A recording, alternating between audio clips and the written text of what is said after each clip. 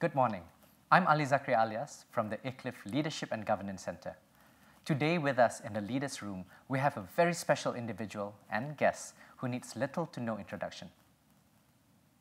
In 1999, she and a group of like-fellow individuals set up Mercy Malaysia, and this was after she had observed the atrocities committed in the Kosovo War. She has won many numerous awards, such as the inaugural East Asian Women's Peace Award from the Philippines, the Gandhi King and Aikida Award from the USA, and recently, the recipient of the first Bahrain ISA Award for Service to Humanity. We welcome today Tan Sri Dr. Jemilah Mahmood. Tan Sri, good morning and welcome. Tan Sri, for our first question, it was reported that the Kosovo War triggered your first realization or epiphany of humanitarian and medical aid in crisis. Can you share with us if the event was a sudden jolt from the blue that you experienced, or was it something that you had always felt and that the event was simply the tipping point in your realization? Well, I think it was the tipping point. Ever since I joined the medical career or entered medical school, it was always, about the greater good of medicine. Along the way, you get caught up with the paper chase. Yes. Your career it has to be linear or upgrowing, and it has to be following a certain pattern. Otherwise, you fall back on your promotions. Yes. So you don't get to realize there are no incentives for doing this.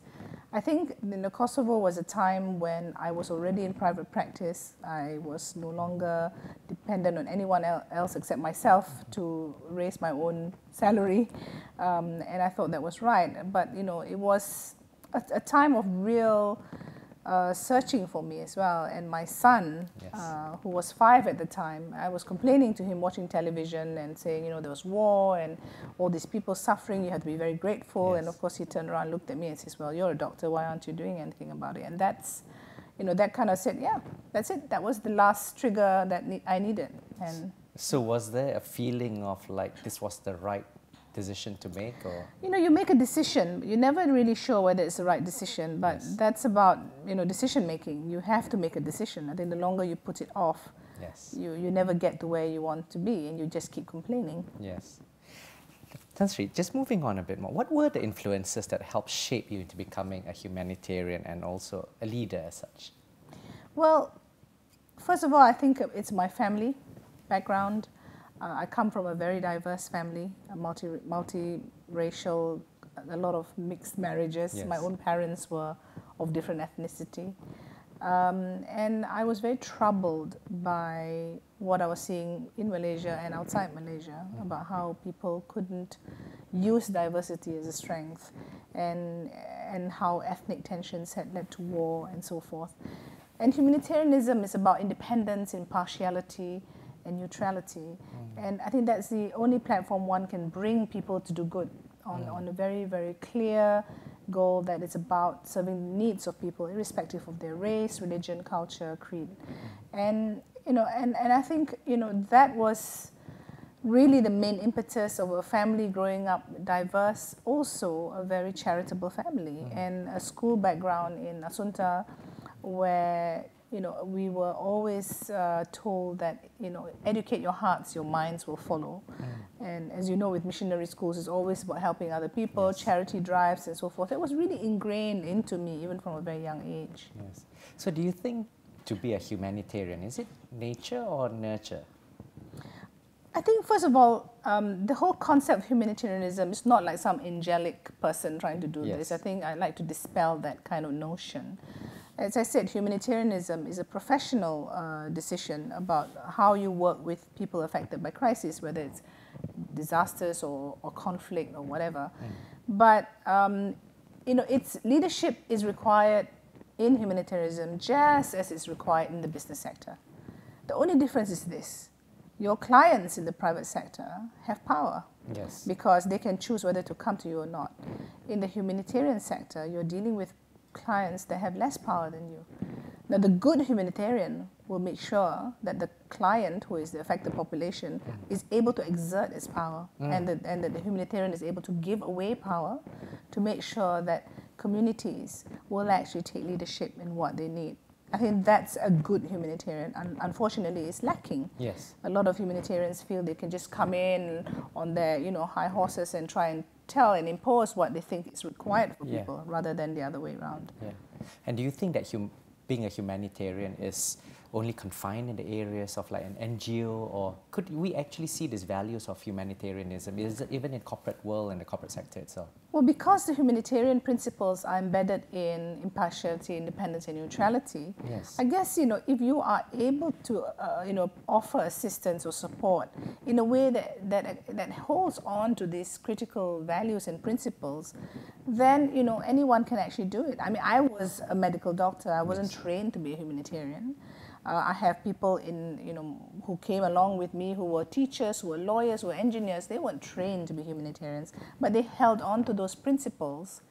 And of course, the bottom line is you have to have a population who are affected by crisis. I mean, you can do voluntary work and good deeds in and around communities, but if the communities don't have the power imbalance and the crisis that they are in, then it doesn't become humanitarian. It just becomes voluntarism and do good. Right. Yeah, but it's also very important. Yes. Yeah. Yes.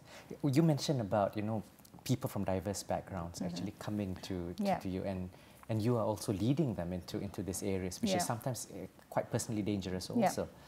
How would you describe the leadership style in managing a whole group of volunteers? People who have different backgrounds, different trainings, different objectives maybe, I'm not sure. So would it be something very different from a typical leadership situation?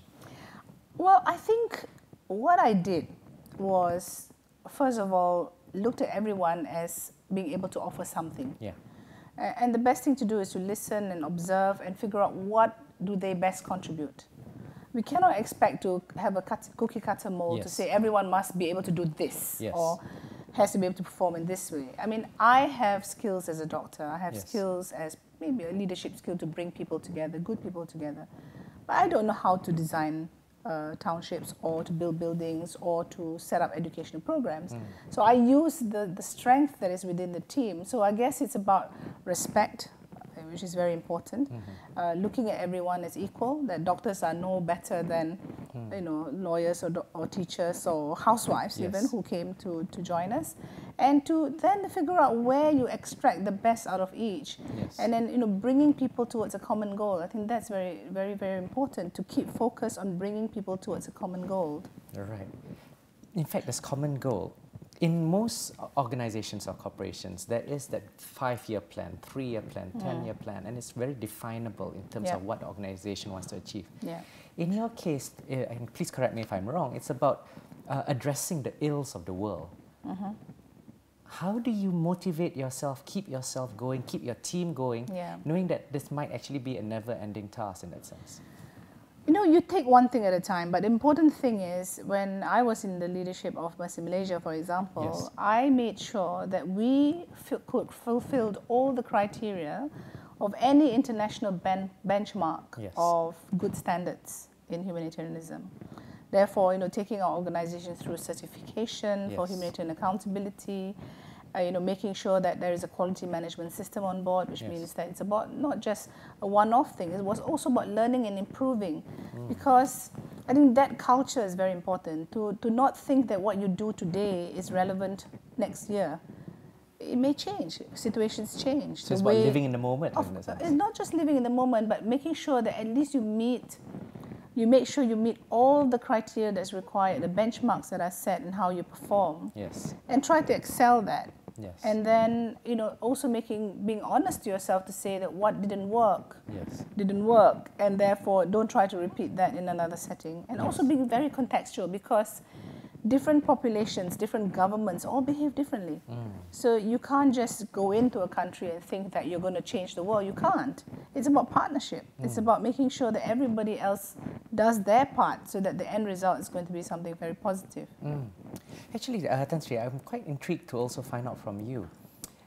What was your thoughts about making a decision to go on a global platform, as opposed to, hey, you know what, there's so many things to do even on the local front. Why not do the local front first and build your way out, as opposed to let's go and go on the global platform? Can you share with us your thoughts on that? well, then again, it comes to my first, differentiation between humanitarianism and doing good and doing charity. Humanitarianism shouldn't be about charity, it's about rights. Yeah. It's about making sure that people have a right to live with dignity. I saw Malaysia growing and developing, and the benchmarks for our growth were very much dependent on our income per capita. Yes. It was very materialistic financial goals, and there was some Millennium Development Goals, obviously about poverty eradication, which was really important. But I felt one thing that was missing was, how do we make sure Malaysians look at development as also people being developed to have compassion, to be able to look at themselves as being leaders for other people as well. So why can't Malaysia, and I was really, really tired of turning on the television, and every time you look at a crisis, there was always a Western face. There was no Asian, there was no, nobody from the global south, so to speak, or non-Western. Yes. And here we are saying that we're very caring, and all our religions expound being good and virtuous and being charitable. Where are we? We are invisible. So I wanted so badly to create this platform, one for nation building as well, to bring all the different parts of Malaysia together on a common platform of doing good. And then, making a mark internationally to say, we can do it in our own way as well. We don't need to bring entirely Western values into humanitarianism. Malaysia is so diverse. We've been able to live with each other because it's all about tolerance, giving, taking, trying to understand each other's cultures. And I think that was really missing in the whole humanitarian arena. People would come in and impose their own cultures and their values on other people. So, why can't we? I mean, why can't I felt that, why can't I position development in Malaysia as about doing things beyond our shores? And I was very determined to do that. But what sustained you? I mean, you are going, you're not even starting from ground zero, you're going from ground zero to ground 10. And I'm sure you must have faced a lot of challenges, the sheer impossibility at that point of time of setting something up. What kept you going? What kept on saying, no, I'm going to achieve it? Well, I guess in some ways you need to really be clear why you want to do it. So the conviction was very important internally for me. I guess I had a very strong faith, and I felt that, this is what I need to do as a good person. This is part and parcel of my faith to help others that are in a more worse off position than me, and to be able to also demonstrate that my faith doesn't discriminate between races and religions. The third thing, I guess, was also the fact that you can try and you can fail, or not try and always feel that you never tried. So I chose to try, and if I fail, then it's one up for experience. I'll know what to do next. But sitting back and feeling that I needed to do something and not doing anything, I think would have made me even more, a worse off person, because I had all that energy and that passion. I needed to try it out. And of course, when I tried it out, I realized that, gosh, we brought a completely different way of doing things compared to other humanitarian organizations in the West. And it was the mere satisfaction of seeing people look at us and saying, you're from Malaysia. We all admire Malaysia. We want to learn from Malaysians. You are the model country for us. People don't realize this. I think Malaysians don't realize how much Malaysia is respected in the global south. And then you can build relationships so easily, and you see change. And I think that motivated me. It wasn't about having the highest funds in the organization compared to other. We could never compete with the big organizations of the world. But we made more difference, I guess, and impact to people's lives by being who we were. Did you ever think that you would fail? Of course, you always think that you might fail, but failure is not a bad thing. Failure, comes with its lessons as well and its learnings. And I think that people who are afraid to fail can never be real leaders. Absolutely, absolutely. Tan Sri, if I can just talk about sacrifice. Did you think about that? Because you knew you were going to be a world beater in that sense. But that would also require a price to be paid. How did you manage to to come to terms or handle it or manage the sacrifices that you would have to make? You know, the biggest sacrifice I made was really time with my family. Yes. That's the biggest sacrifice. And the second biggest sacrifice was, you know, I gave up my very lucrative medical career. Yes. You know, many people don't realize this, that entire time I was in Malaysia, I didn't take a single cent of salary. I didn't feel it was right because I established the organization and I just didn't want any perceptions that, you know, I established it to raise money for myself because I could have done that in my practice. So there's two big sacrifices I had to make, but I think the biggest one obviously was time with my family. And, you know, that's hard, you know, and it required a lot of conversations within the family. And, you know, I had young children then. Yes. But, you know, my kids, you know, kind of understand. I think they're very proud of me. You know, my whole family are probably my number one supporters. You know, every time I feel, oh, this is too much, I can't do this anymore, you know, they would be the ones to say, come on, you have to do it, you can do it, you know, we can't, you can do it, you know, go ahead and we'll give you all the support. And I think that's been a great strength for me, having support, you know, from my closest people around me, my family, my children. And, you know, and realizing that in life, you know, life is just so unpredictable. Yes. You can be, everything can be snatched away from you in a moment. Yes. But, you know, if you can negotiate all the difficulties and have those difficult conversations and come to a common understanding that, you know, here's what I'm good at and do you think that's a good thing for me to do, and get the complete support, then I think, you know, just go for it. Okay. Yeah. Through one of the videos that we were watching, when I was watching Tan Sri, and you had mentioned that your mother had mentioned to you that you were different. Did you ever feel that you were different or you were destined to be a leader, or there's a sense of destiny to it from young? You know, I like leading. I wouldn't lie about it. When I was in school, I was always the president of something or, you know, secretary of another organization. I always liked the leadership roles because I felt, you know, I really like bringing people together and, you know, just leading. I like communicating. I like to see things being shaped and success coming out of it. So I guess in many ways, you know, I really liked being a leader.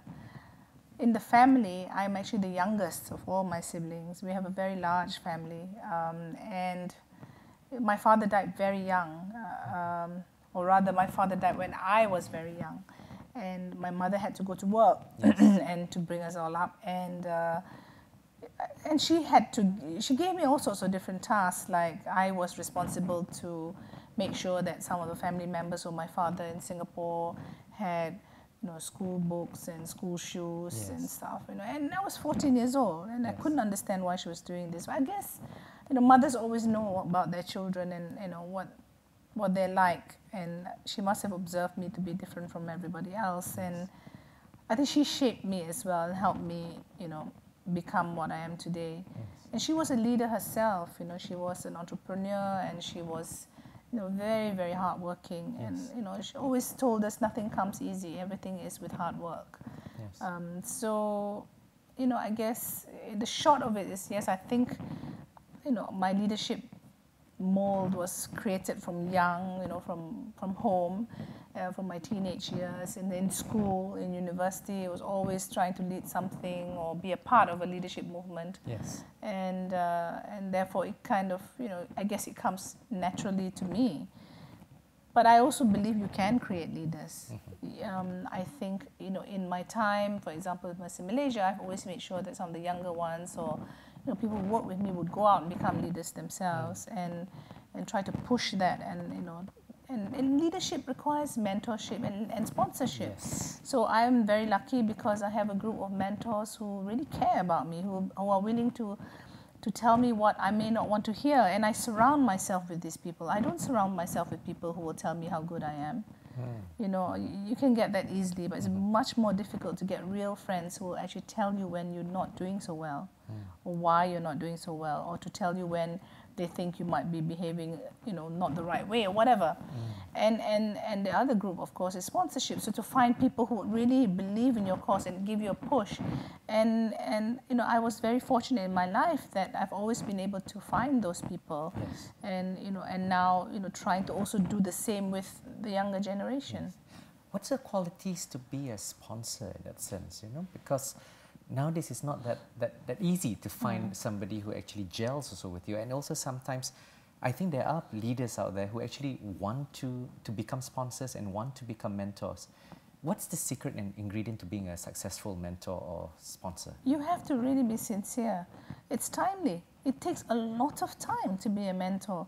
It's about putting aside time to certain people to say, I'm going to mentor these people and I'm going to make sure I spend X amount of hours a month to sit down and just listen or whatever. Mentorship doesn't mean, you give them connections. No, It's about really giving time for themselves to develop as human beings, as leaders.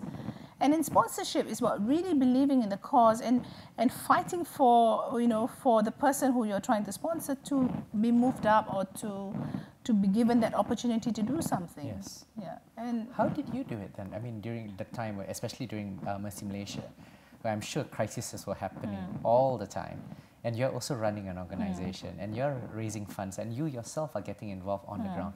How do you manage to find the time to do the sponsorship and mentorship? You can do it, while I'm on the ground. Where, I go to the field a lot. I brought young people out and I spent time with them. They looked at me, if they slept in the tent on the floor, I slept in the tent on the floor with them. And, leadership has also got to be about example and walking the talk.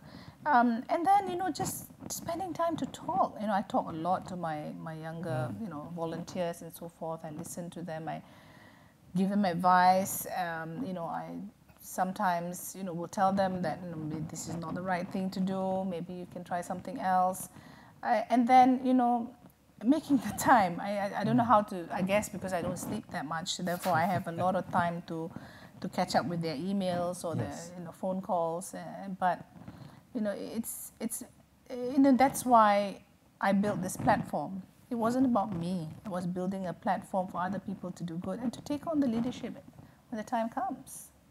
And how do you identify for you in your sense for succession planning in terms to take on your mentor? What are the qualities that you look for? Well, I think it's very hard. Succession planning, I must say, is probably the hardest thing to do because you cannot find someone who's exactly like you. Yes. And you shouldn't. Yes. Because good organizations become better when you get leadership to transform it and to take it to a different level. For me, I knew the risk of me staying too long in Mercy Malaysia was that people could no longer put Mercy Malaysia and me apart. It would always be synonymous. And at the point that I was approaching my 10th year, I realized that it was more critical for me to do that. And I then tested out, a couple of people and, allowed them to I took a sabbatical leave so that they would actually run the organization.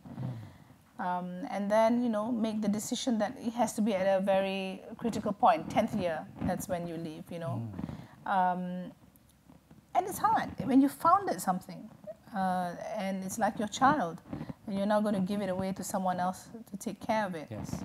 And the decision then, that's when I left. I don't hold any link to the organization at all. So that, if the organization wants to change the way it works or what it wants to focus on, I shouldn't be the one to be a hurdle or a barrier to that change. Yes. So,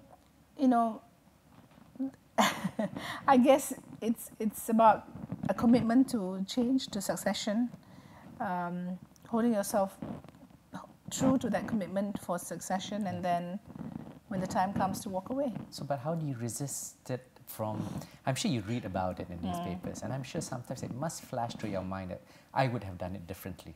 Yeah. How do you manage yourself in those sort of situations? You just try not to put your head into the organization's matters. I stay away from the organization as much as I can.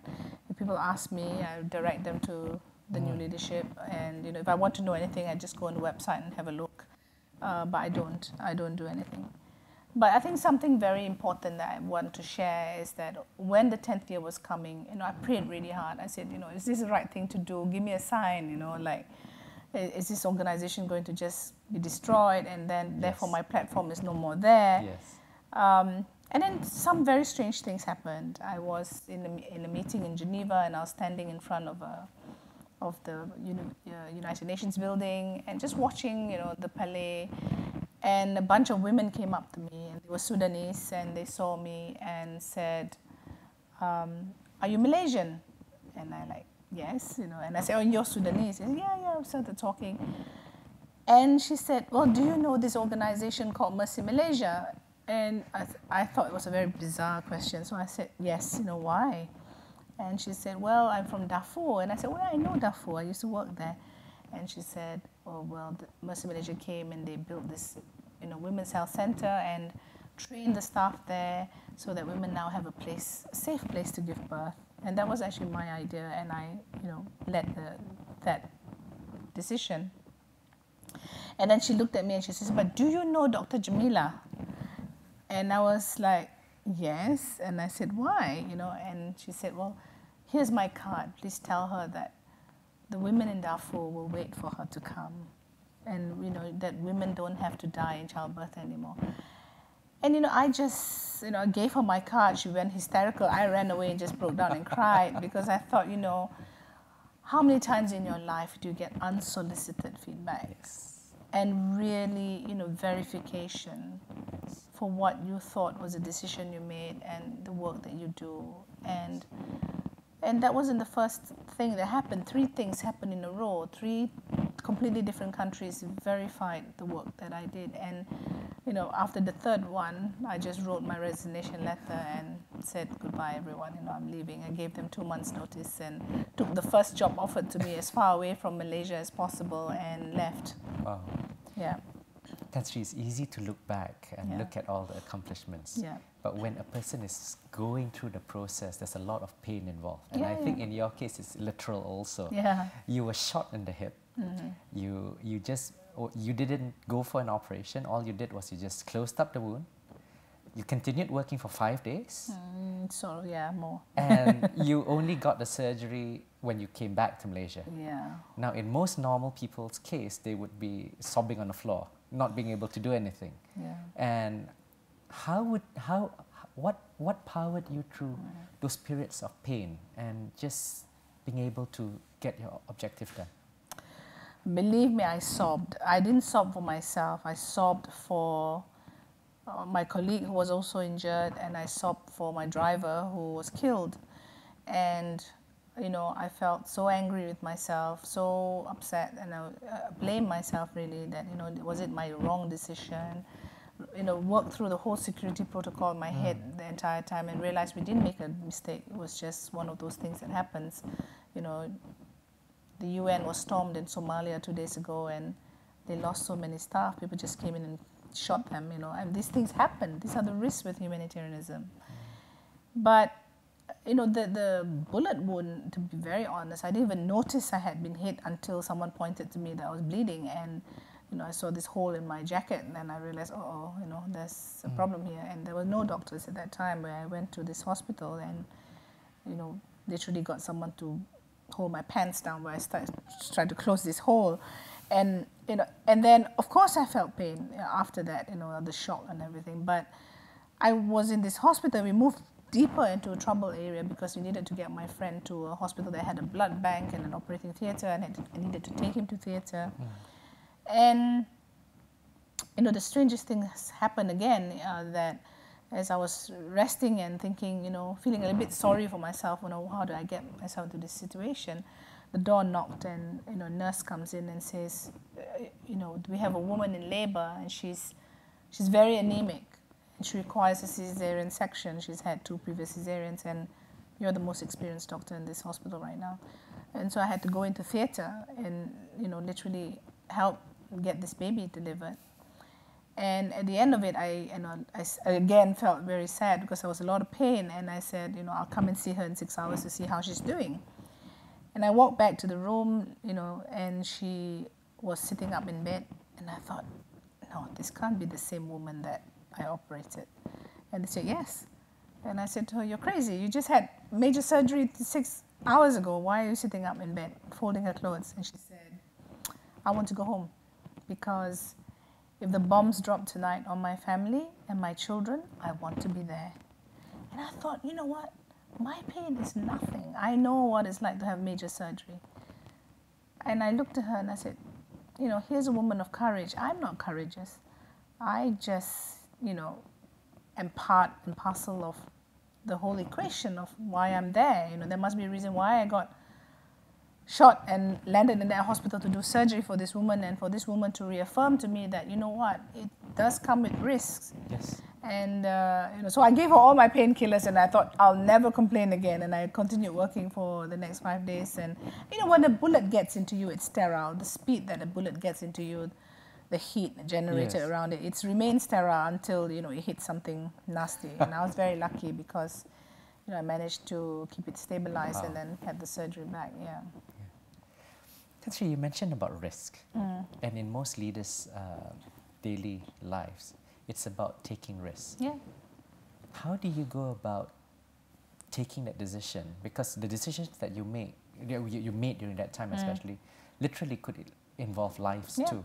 Yeah. What were the process did you go through? It's calculated risks. There are, for example, in security, there are ways that you calculate risk in humanitarian work. Yes. There's security levels, and then you communicate. You know, I communicated with everyone from the American command control to, you know, some of the local leaders that we were coming in. I've worked in many difficult areas. Yes.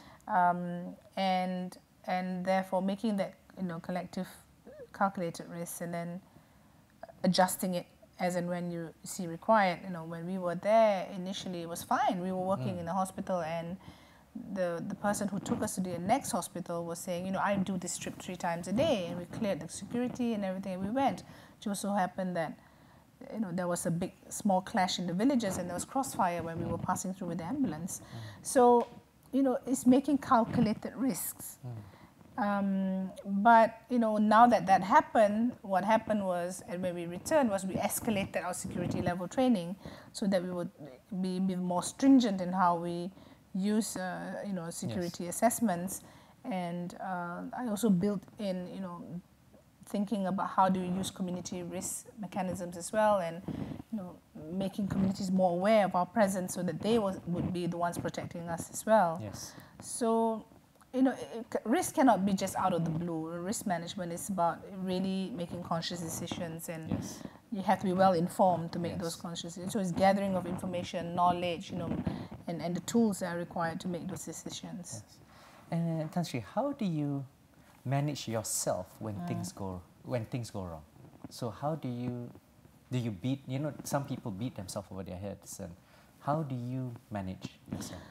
I think I do a little bit of each. I beat myself on the head for a little while, you know, and then I try to rationalize, and I take time out to kind of really reflect and think and pray, whatever, to really get, you know, really get grounded into myself. And then, you know, and then I come out of it and saying, okay, you know, that's it. We move forward, you know, all the time. I think I'm an incurable optimist. This is the problem. I always feel that everything happens for a reason, good or bad, and it's going to make me become a better person, you know, with every experience. It makes me a better leader after every experience. So, you know, I take a very positive approach to whether I've made a mistake or whether, you know, I've done something really great. And, you know, a mistake is not a mistake till you commit it twice, right? I mean, they always say an error doesn't become a mistake till you keep repeating it. So I hope I committed more errors than mistakes, you know. Right. Tansi, I have to ask you this question. As a woman, has your gender ever been a barrier to getting your work done, or has it actually been an impetus for you to get your work done? My gender has been one of the strongest reasons why I think I've succeeded. I am a woman, I'm not ashamed of it, and I use my feminism and in a way that's very positive. I think that, You know, people always, I have issues with women who try to be like men when they lead. Whereas I use, you know, all my feminine values as a woman who, you know, by nature is caring, who's gentle and who's able to communicate. And I use that. And now in the situations that I work, there are many countries that I go to that will not allow men access to women. I get access to these women. When I get access to these women, I get to understand how they live, how they function as family units. I get into their homes, and I get a better perspective, you know, with a better cultural lens and a better gender understanding, and that helps me actually, you know, program things in a way that will be much more culturally acceptable. And I get to also be their advocates, you know, because I bring their voice to the forefront. So, you know, I really think women must take their femininity as a real plus, and not try to be like men.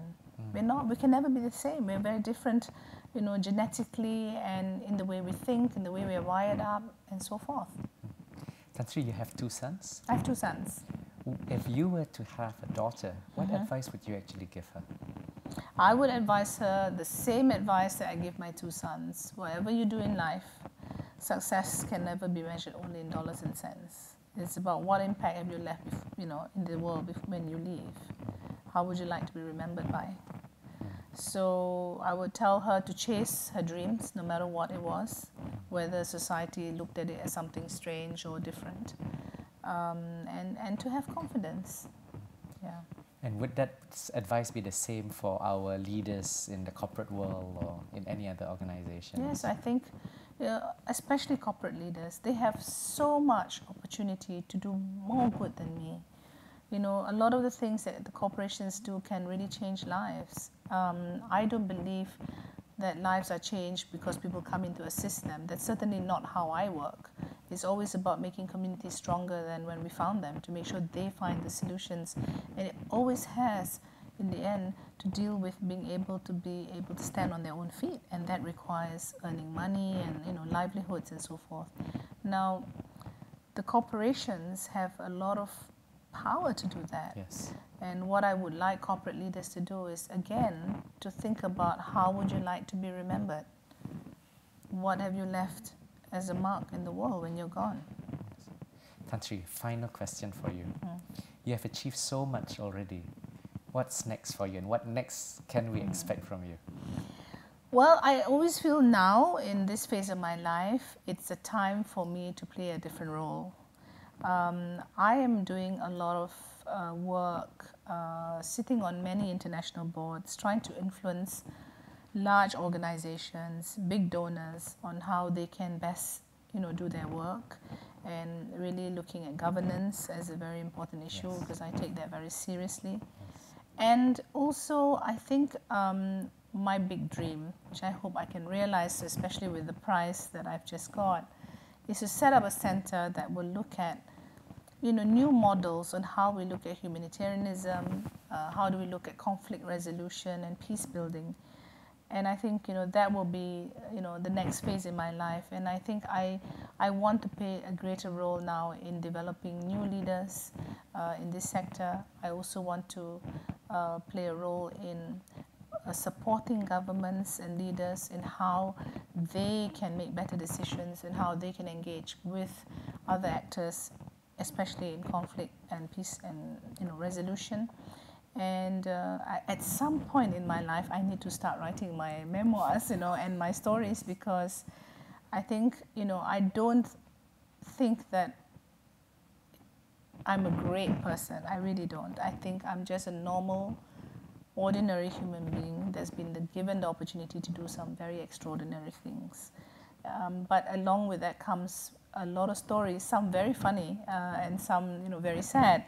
And I think I would like to leave those behind, you know, for my children, for the next generation, that, you know, they need to also tell their own stories at some point. Thank you very much, Tan Sri, for sharing with us your experiences and very inspiring stories. This is Ali Zakri Alias, and I'm signing off from the Leaders Room.